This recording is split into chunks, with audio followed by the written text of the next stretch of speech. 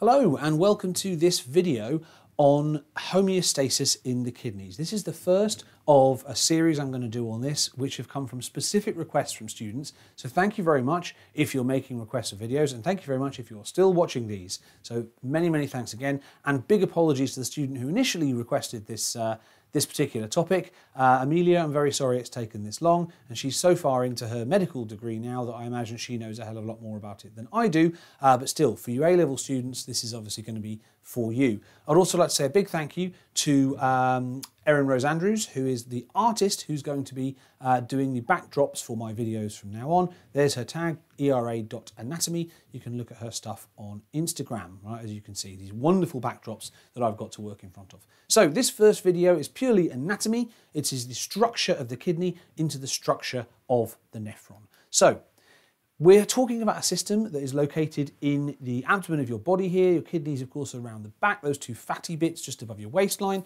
hide your kidneys. They're a major organ and they're connected, as you can see, to the main blood vessels, the central aorta and the central vena cava that run up and down your body, okay? The word is renal for anything to do with kidneys. So the one taking blood into them is the renal artery, and the one taking blood away is the renal vein. And you have two kidneys, therefore two of each, okay? It's dirty blood, blood with the breakdown products of metabolism in it that comes into the kidney, and clean blood that comes away, because of course kidneys are blood filters. They're there to remove waste, particularly urea. And as you should know, urea is a breakdown product of excess amino acids, where amino acids get chopped up in the liver, and the ammonia gets turned into urea. If you're an OCR student, you'll have to know the ornithine cycle, but that's a different video.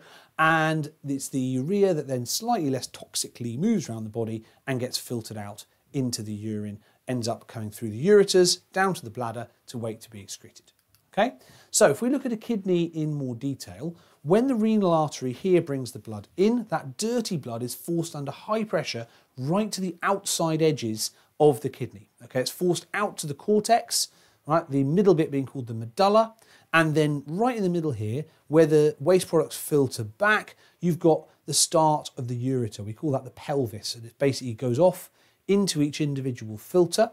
So the blood comes in under high pressure, out to the cortex, the waste products end up in the pelvis and the ureter, and the clean blood exits by these little venules out into the renal vein. Okay, now if we look even closer into a little part of the cortex there, in the cortex you've got millions and millions and millions of these little filters called the nephron.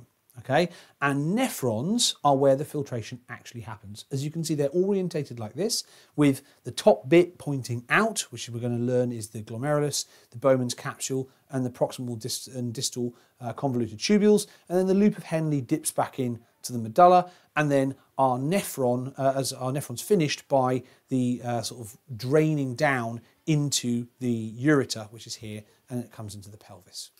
So here are the words you have to know. Right, we've got our renal artery coming in, and it gets smaller and smaller and smaller and smaller and smaller until it gets to one individual nephron. And the branch of the renal artery is called the afferent arteriole that gets into here, into the glomerulus. More on that in a subsequent video. And that is encased in the Bowman's capsule. That's where ultrafiltration takes place.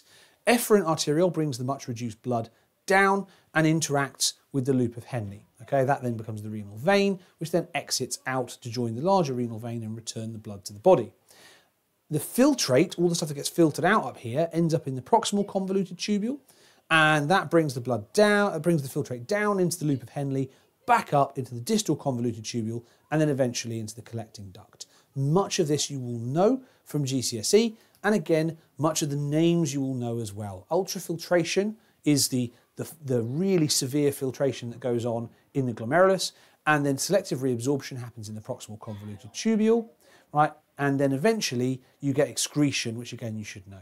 The new bits, and the bits that A-level students struggle the most with, I would say the osmoregulation and the ADH bits that happen in the loop of Henle and the distal convoluted tubule. Okay, but more on those in a subsequent video. Okay, so that is the basics of our anatomy. That's video 1. In video 2, we're going to look at ultrafiltration and selective reabsorption. Thank you very much.